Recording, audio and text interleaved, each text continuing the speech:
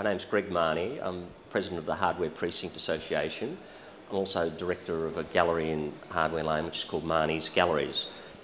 About 4 years ago, the Lord Mayor, who works very closely with the precincts, asked me, what does the precinct want for Christmas? And I said, what we want is trees in Little Bourke Street. And so we set about, and this was something we just had over Christmas drinks, and I was a bit unsure whether it was ever going to come to fruition, but every time I saw him I reminded him of our Christmas present. Within Little Bourke Street there's a lot of outdoor shops, and one of my colleagues on the precinct, David White, was a very vocal about, he kept prodding me every time we'd have a cup of coffee. Oh, what's happening with the trees, Greg? So and that's when Greg Mahoney decided to put in a proposal to the Melbourne City Council to get trees, just a series of trees, because it's a lovely slope that goes up like that, and with that beautiful green strip that would come down would just absolutely dress the entire place up.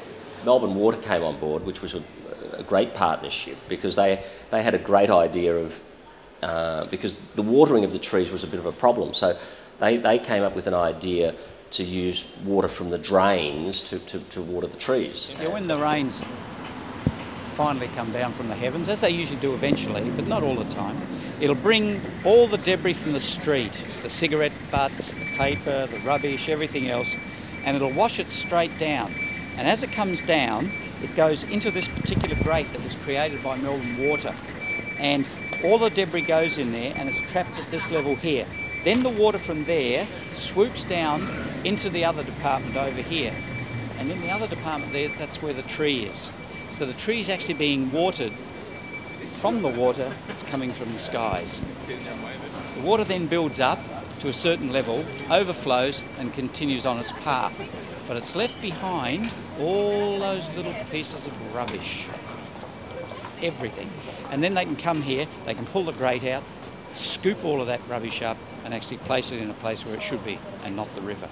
A lot of the workers now, instead of being allowed to smoke in their offices, so they smoke on the street. So we put in a lot of cigarette butts, places for cigarette ashtrays, and we made it our duty to make sure we emptied those. And it was a good mixture. It was Melbourne Water, the City of Melbourne, and the Precinct Association.